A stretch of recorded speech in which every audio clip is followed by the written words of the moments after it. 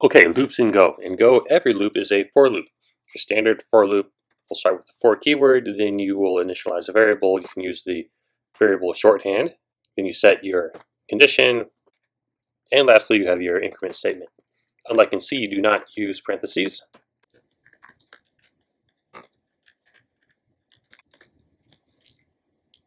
And let's go ahead and increment the sum variable.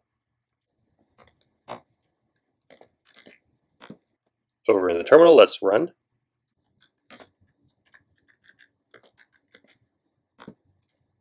And fix our error. Any or all of the arguments for the for loop are optional.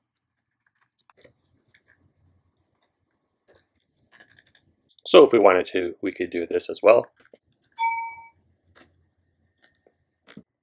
Note that this is essentially a while loop. In fact, Go does not have while loops or do while loops. It just has for loops. We can also use a shorthand of leaving out the semicolons and only leaving the condition, and this will give us essentially a while loop.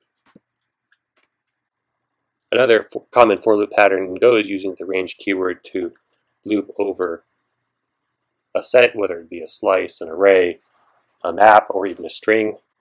Using this notation, we can first declare our index, then the actual variable from the object that we want to loop over. And let's go ahead and use print line. Run this in the terminal, and we have printed out the UTF values of hello world characters. Now, if we don't care about the index, we can leave it out using the underscore.